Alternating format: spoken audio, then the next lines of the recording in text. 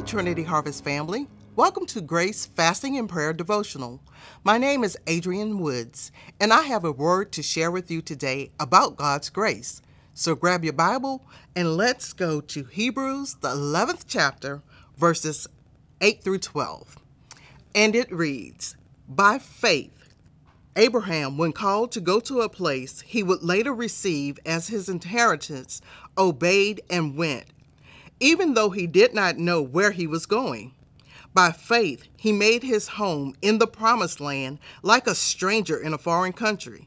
He lived in tents, as did Isaac and Jacob, who were heirs with him of the same promise. For he was looking forward to the city with foundations, whose architect and builder is God. And by faith, even Sarah, who was past childbearing age, was enabled to bear a child because she considered him faithful, whom had made the promise. And so from this one man, and he was as good as dead, came descendants as numerous as the stars in the sky and as countless as the sand on the seashore." Again, that's Hebrews, the 11th chapter, verses 8 through 12, and from the NIV Bible. Now, isn't that a pretty picture? A picture of perfect faith, where Abraham and Sarah did exactly as God instructed them and did everything perfectly, and they were rewarded, they're counted as faithful for their actions. Think about this. That's how the story ended, and that's how it's written about them in the New Testament after Christ. But the reality is, we have the advantage of the Old Testament, and we get to see everything they went through and getting to that point where the promise was fulfilled.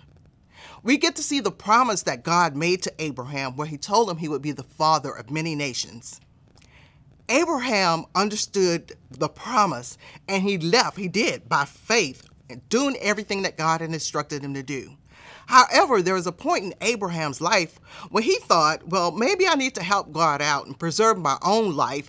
I don't want nobody trying to take me out because Sarah is looking so good. So you go on and tell them that you're my sister. So Abraham thought in order for God's will to be manifested, God needed his assistance. That's one of those times where we can think about Proverbs 3, 5, and 6. "Trust in the Lord with all thine heart, lean not to thine own understanding, but in all thy ways acknowledge him, and he will direct your path." Luckily, they were able to get out of that one.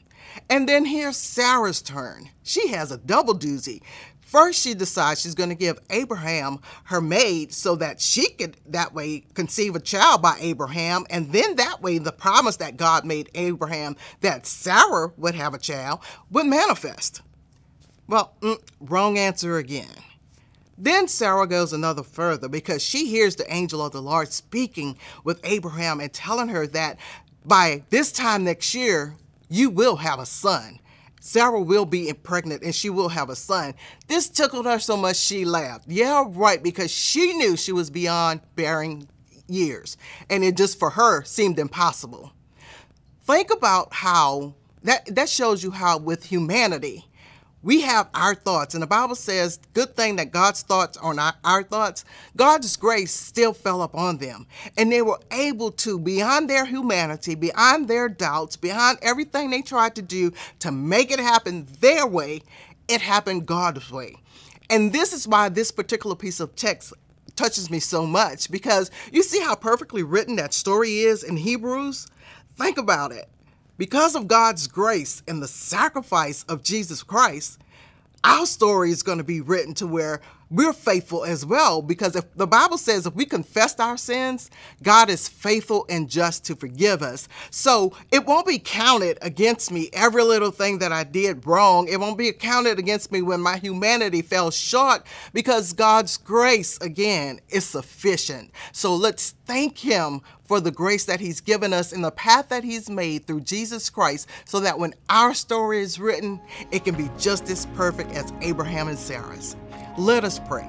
Lord, how we thank you, God, for your grace. We thank you, God, that beyond humanity, God, you're still able to do exceedingly abundant above anything we could ask, think, or imagine, God. So take away self, God, and allow us to walk worthy through you, your grace, and your way that you would have us live.